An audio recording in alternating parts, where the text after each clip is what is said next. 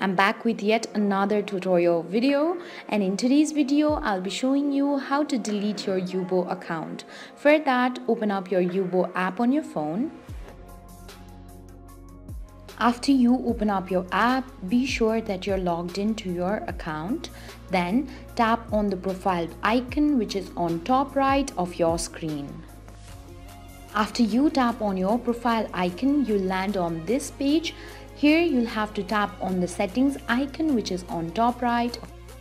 Now scroll all the way down and there you'll see the option of delete my account. Tap on it. If you're sure you want to delete your account, type delete with caps lock on and then tap on delete my account. This way you can delete your Yubo account. Thank you for watching. If you like the video, please hit the like button. If you want to see more tutorial videos, hit the subscribe button. And if you have something to say, please leave a comment.